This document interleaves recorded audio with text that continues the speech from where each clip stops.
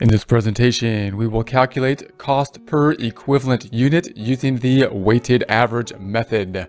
Last time we computed equivalent units of production for materials. Support accounting instruction by clicking the link below, giving you a free month membership to all of the content on our website, broken out by category, further broken out by course. Each course then organized in a logical, reasonable fashion, making it much more easy to find what you need than can be done on a YouTube page. We also include added resources such as Excel practice problems, PDF files, and more, like QuickBooks backup files when applicable. So once again, click the link below for a free month membership to our website and all the content on it.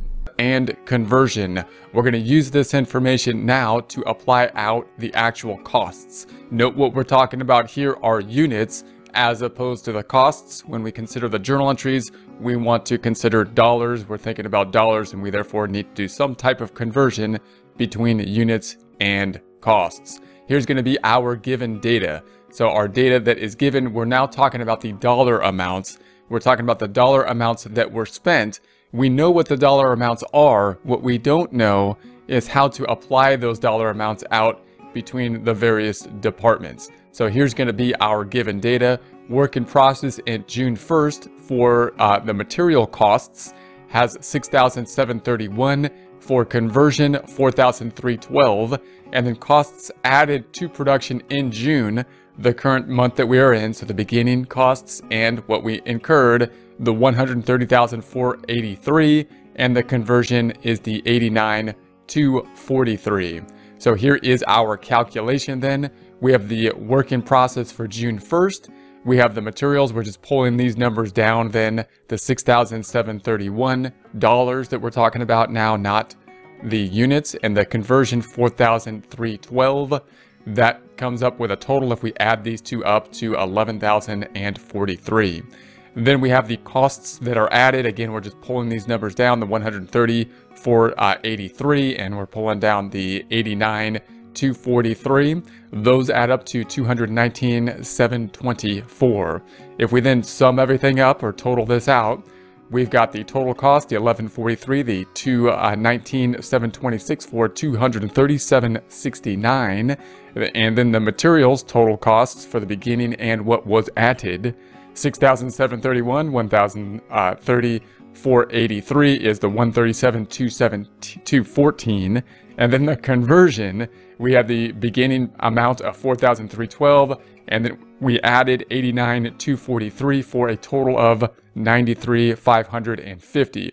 So there are our total costs that we need to now apply.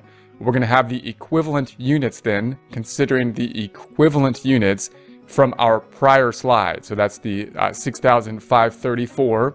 We're now getting these equivalent units from our prior slide here. So 6,534, and for conversion to 6,237.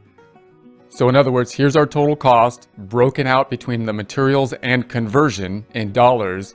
Now we're going to be using these equivalent units and applying these out per equivalent units, which we will later use to apply out our costs. So we have the equivalent units. We're going to divide those out then. The cost per equivalent unit will be, with this 137,214 divided by the 6,534, gives us the $21.